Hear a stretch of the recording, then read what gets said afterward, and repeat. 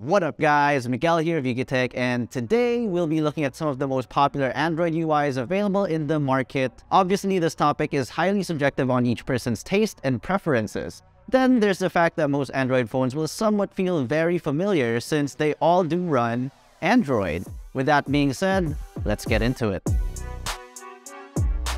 Starting off with one of the most popular smartphone companies out there with Xiaomi and MIUI, and for good reason, as MIUI offers a range of customization options, built-in apps, and is rather feature-rich in design while remaining simple to use. But all those rich features come at a cost, cause one thing to note is that MIUI does run on all Xiaomi, Redmi, and POCO phones, and recently MIUI 13 has been excellent and smooth in use for most users. Apart from a few bug reports due to how resource-heavy it can be with all its features, and not to mention it does come with some ads and bloatware. What's great is that Xiaomi is known to provide regular updates to MIUI, helping it stay up-to-date and secure. Another small thing to note is that some users report its way of handling notifications being quite confusing to use. But take that with a grain of salt because it can depend on the user. Now on to one of the, if not most popular Android UIs out there, Samsung's One UI. Being as popular as Samsung, One UI became synonymous and familiar to what people have come to expect of an Android phone. And with One UI, you get all the bells and whistles with a clean and intuitive user experience, designed for one-handed use. The interface itself prioritizes ease of use with features like enhanced home screen layouts, intuitive navigation, while also delivering their own unique and modern design, as well as versatile multitasking and productivity features. It's also worth mentioning that One UI is known not to be the most resource-friendly Android UIs out there, since it does have a ton of features. In fact, most users might never know all the features available on One UI, and going through it all can be a video in of itself, which in turn can pose a learning curve for most users freshly switching to it. Then again, that can be said for any user interface. One notable feature is Samsung DeX, which lets you hook up your Samsung phone to a fully fledged PC, a monitor, a TV, and any other display output device, effectively converting your smartphone to a productivity desktop replacement. Next, we got OxygenOS by OnePlus and ColorOS by OPPO. And you may be wondering why we put them together.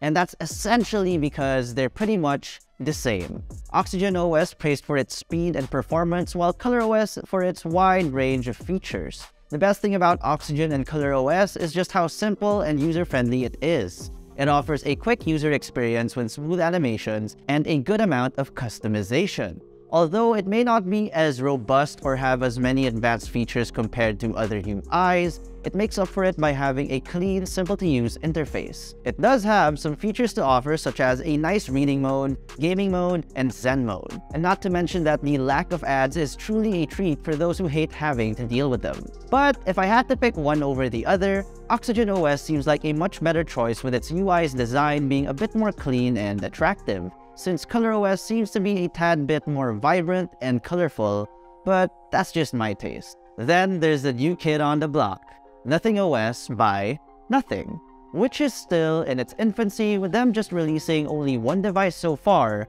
the Nothing phone. What makes it truly unique is that Nothing is trying to be aesthetically different, and with NothingOS, you somewhat get a breath of fresh air in a sea of Android smartphones with their own unique and simple design choices.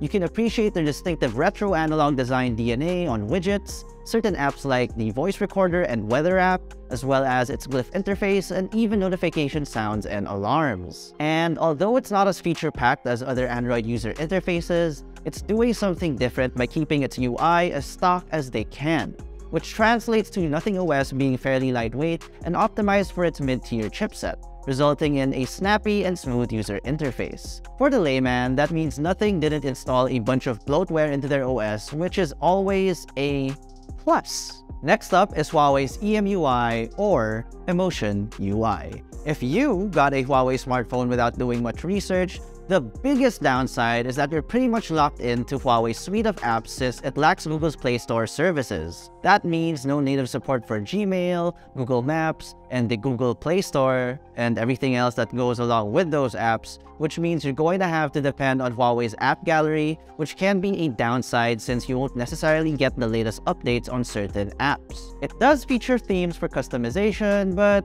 it's rather limited. One great thing about EMUI is that, just like the Apple ecosystem, Huawei has pretty much nailed it when syncing the user experience across all its laptops, tablets, and smartphones. Vivo smartphones run commonly on FuntouchOS, and overall it gets the job done. One thing to note is that people do find it a bit jittery at times, and in our opinion, one of the main reasons for this is a lack in optimization for stuff like animations not being as fluent as other Android user interfaces. In general, around the office, FuntouchOS is the interface most of us needed the most time to get used to. It's also known not to be as feature-rich as other UIs, and its customization is rather limited.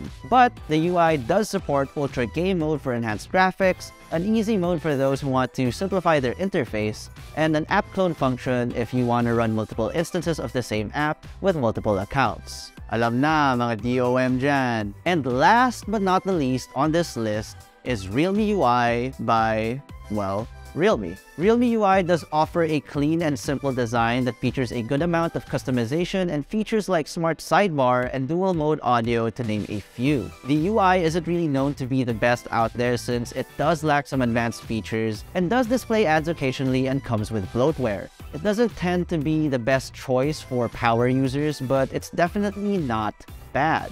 Sometimes you can even confuse Realme UI with ColorOS, maybe due to the time Realme was a lot closer to OPPO. So, which UI is the best? Well, like I said at the start, it's really up to you and your personal taste. But if we had to choose the best from this list, then I'll have to go with Samsung's One UI, especially with most Android phones feeling quite saturated and very similar to one another. One UI still offers a unique experience while offering a familiar and clean interface, but at the same time being the most feature-filled with a variety of customization to suit any user's taste. But like we said, it can be quite resource-intensive, so it's best enjoyed on their flagship Galaxy S series devices, since it is best optimized for them. But which one is your favorite, and what's your favorite feature from your favorite user interface? Let us know in the comment section below.